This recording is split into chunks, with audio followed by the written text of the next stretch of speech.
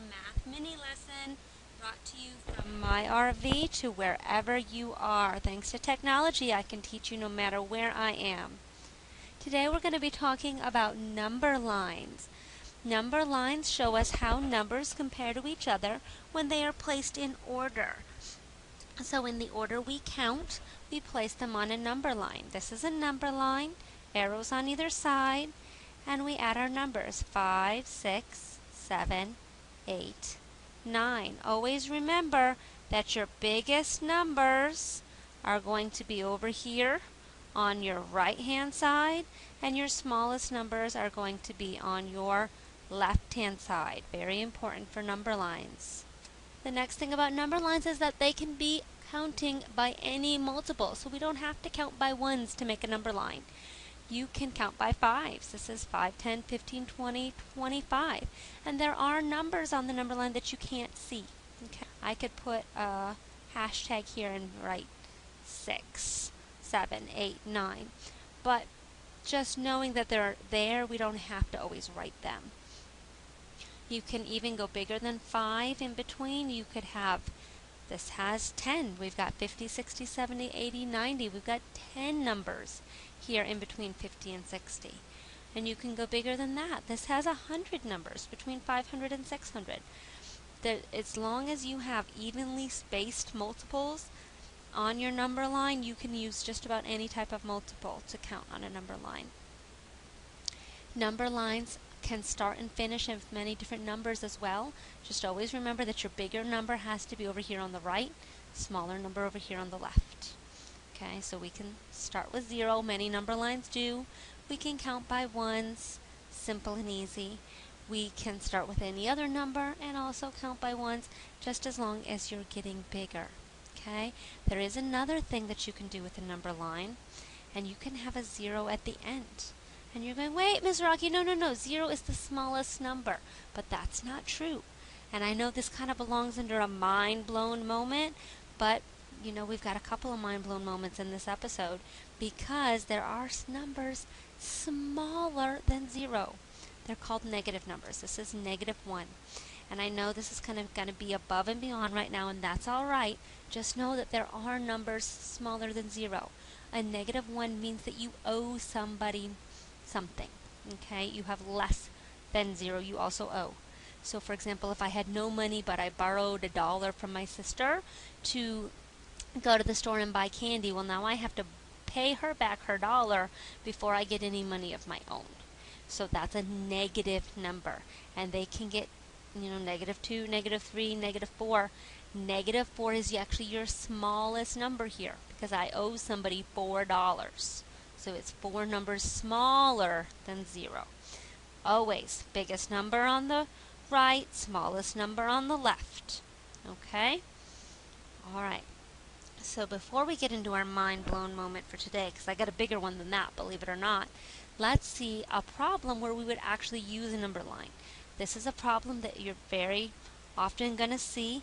Which symbol goes in the blank? Okay, we're comparing two numbers. We've got 13 and we've got 31. Which symbol is it going to be a greater than sign, a less than sign, or an equal to sign? Okay, if you don't already know those off the top of your head, please go ahead and write down in your notebook, draw your little caret, greater than, your caret facing in the other way, less than, and equal sign. Make sure that you use that. Okay, so is 13 greater than 31, less than 31, or equal to 31? Well, let's use our number line to figure out. Let's put 13 on our number line. If I'm looking at 13 here, I can see, let me erase that big circle because it's kind of in the way. There we go. So if I'm looking at 13 here, I can see that it has 1 in the tens place. So it means if I'm looking at my number line, it's got to be somewhere here between 10 and 20. Okay? And then I look at the ones place, it's a 3. Okay, so I'm going to be closer to the 10 than I am to the 20. There's my 13. Now next I'm going to look at my 31. Can I put that on my number line? I've got a 3 in the tens place, so it's got to be between 30 and 40. I've got a 1 in the ones place, so it's going to be closer to the 30 than the 40. All right, but now if I look at my number line, remember the number to the right is always the biggest. So 31 here is my larger number, which means that 13 is less than 31. And so that is the symbol that I'm going to need. 13 is less than 31, and I used my number line. Even though they have the same digits, it's so much easier to figure out if you just stick them on a number line. Where do they go? Oh, it's so much clearer. All right, time for our mind blown moment. So we already talked about one mind blown moment, right? We talked about the fact that there are numbers less than 0. Well, here is another mind blown moment. Number lines, they go on forever. That is the reason that you have these arrows at either side, because it's letting us know this isn't just a line that goes from this dot to that dot. It goes on forever and ever and ever. So for this particular number line, I'm going to put my 0 right in the middle, and we're going to go to a very large number. It's not the largest number, but it's a pretty large number. And I mean, look at the number of zeros in that number. Let's see if I can even read it. I've got ones, tens, hundreds, thousands, 10,000s, 100,000s, millions, 10 millions, 100 millions, billions, 10 billions, 100 billions, trillions. Yeah, it's a very large number, okay? And our number line's gone all the way there, and then I can actually go all the way negative, which means I owe somebody that much money, which is a very, very, very small number. And guess what? I still haven't hit as far as I could count. We could count way farther than that. We can actually say that our number lines go all the way to infinity, and these are infinity symbols. So you could count and count and count and count and count and count and count and count and count and still never get to the end of a number line, either in the positives or in the negatives. Mind blown? Try it. Try counting until you get to the end of the number line. I promise you, you can count for the rest of your life and you still won't get there. Amazing. Mind blown. All right, time for our reference sheet. Go ahead and take that reference sheet and put it into your notebooks, whether you're gluing it or hole punching it, whatever you're doing for yours. This reference sheet, of course, is on number lines. So if we read our first thing, it says numbers on a number line go from smallest to the left to biggest on the right. Take a chance and highlight that. Underline it, circle it, because that is your most important thing, to remember that your smallest numbers are over here on the left and your biggest numbers are over here on the right. It also tells us that number lines can show numbers that are very far apart or numbers that are very close together. So if we look, we've got 4 number lines here. This first number line goes from 0 all the way to 1,000, and it's counting by hundreds. Inside this space right here is this entire number line. So we've kind of done a magnifying glass, right? Pulled that out. So this number line we have from 0 to 100, and it would fit inside just this little space. Okay, and this one, of course, we're going to count by tens. Now we can show you even more detail, because within here we've got the next number line, which is just 0 to 10, and that would fit within there. And then, of course, our final number line within just 0 to 1, this is actually counting by tenths. So we've got 0, 1 tenth, 2 tenths, 3 tenths, 4 tenths, 5 tenths, all the way up to 1. Because there are numbers smaller than 1. That is your third mind-blown moment for this episode. We have 3 mind-blown ideas in this. Number 1 is there are numbers smaller than 0. Number 2 is that number lines go on forever. And number 3 is that there are numbers in between 0 and 1. And I know this last number line isn't going to mean a lot to everybody right now, but it will down the line. And the idea is that we can make our number lines smaller and smaller and smaller, or bigger and bigger and bigger. Okay? This is your reference sheet. Please come back to it. Please use it. And especially you can use it right now when we move into our spot check. Alright, we're going to go ahead and put these numbers on this number line. So I want you to do me a favor. In your notebook, draw the number line. We start at 20. We end at 60. Okay, we're counting by tens. 20, 30, 40, 50, 60. Real quick, draw it in there. Alright, I'm going to give you a number. On your number line, add the number 25. Where would the number 25 go on your number line? Pause, place, hope you have it there. 25. Okay, I've got two tens. It's got to go between 20 and 30. 5 is half of 10, so it should be right smack dab in the middle. And there is my 25. Next number on your number line, place 33. Pause, work it out. Hope you paused. Here we go. Now we have 3 in the tens place, so it's got to go somewhere between 30 and 40.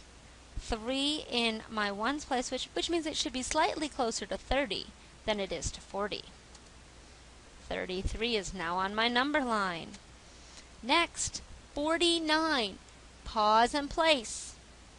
Did you pause? I hope you did. Alright, 49. I'm looking at it and I've got a 4 in the tens place, which means it needs to go somewhere between 40 and 50. And 9 in the ones place tells me it should be a whole lot closer to 50 than it should to 40. And there is my 49. Alright, next number, 52. Pause and place. Alright, let's check. I've got a 5 in my tens place, which means it's got to be somewhere between 50 and 60. The 2 in the ones place means it should be closer to the 50 than the 60. And there it is. Alright, a bit more challenging. 19. 19 has a 1 in the tens place. Now, wait, my number line starts at 20, which would be a 2 in the tens place, so it's got to be somewhere before here. That's right, remember my mind blown moment? Number lines go on forever, so let's just make it a bit longer. Alright, let's say that this is 10. Alright, so where does 19 go then? Well, it goes somewhere between 10 and 20. The 9 tells me it's a lot closer to the 20 than it is to the 10. And there's my 19. Last number to place, 61. Pause and place. Alright, let's take a look. I've got a 6 in my tens place, so can't be between 50 and 60. It's got to be after 60. Again, I can just stretch this out. What's my next 10? Oh, that's right, it's a 70. Alright, sorry, it just doesn't really like to write, this little pen of mine. Alright, so I've got 61 somewhere between 60 and 70.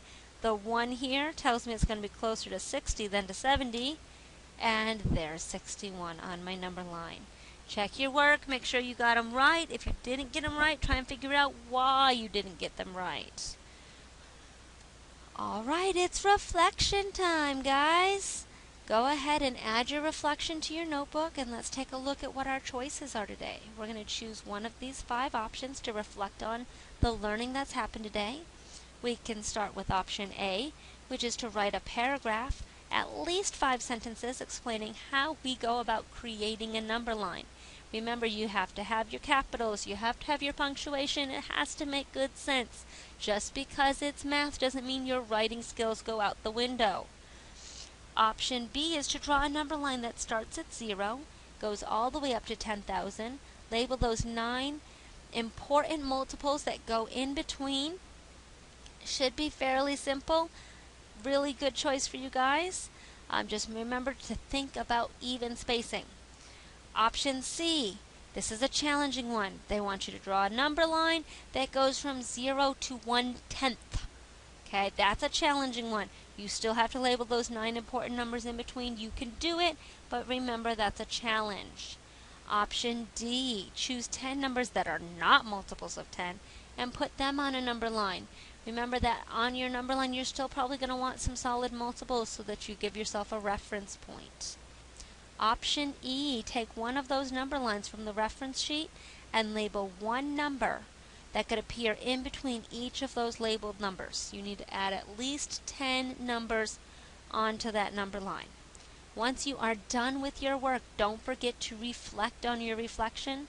Take time to ask yourself, does my reflection show thinking about this week's concepts? Does it follow all of the guidelines?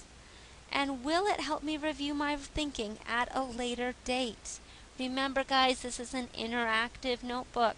You need to be able to come back to it, and if you can't, it really wasn't helpful.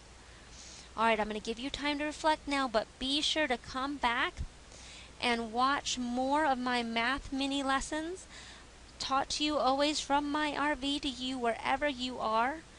You can go ahead and like the YouTube channel, follow the blog for more of this, and if you are missing any of the resources that I showcased here in this lesson, the links for those will be in the description. Have fun reflecting and have a great day, guys.